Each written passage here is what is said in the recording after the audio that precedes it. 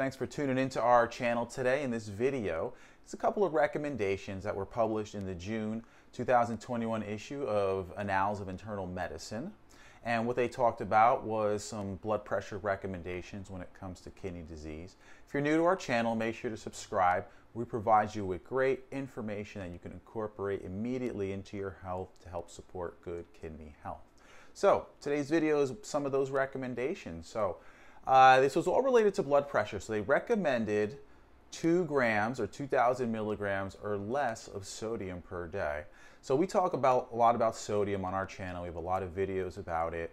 You can take a look. But salt, sodium, you want to reduce it. It's the #1 thing that's standard among all kidney diets, and it's universal. Is lowering salt, lowering sodium is just great for your kidneys, and it's one of the first and basic things you can do. You can look at package labels. Don't eat processed foods, because processed foods automatically has added sodium to it, so the levels are going to be higher. So lowering sodium levels. Now with your blood pressure, they do recommend that people not on dialysis target a blood pressure of the systolic blood pressure, which is the top number of 120.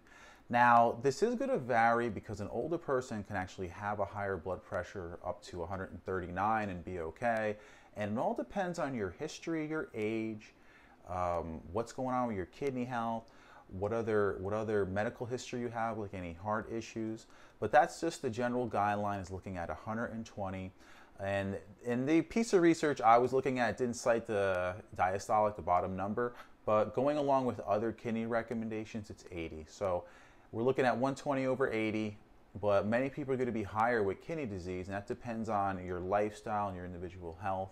But you're always trying to target that 120. So if you're 139, maybe with some more exercise, lowering salt, you can get that down further. So 120 systolic. And the other thing they mentioned, which was in a synopsis, there was more within the journal articles, but these are the most important points, was 150 minutes of exercise per week to help blood pressure, to help control blood pressure when you have chronic kidney disease and in all stages. And this 150 minutes of exercise per week does depend on your limitations because of your health. So if you can only do an hour, that's fine. You don't have to shoot for that 150 minutes. That's assuming that you have medical clearance, you're in good health. So a couple of tips to help.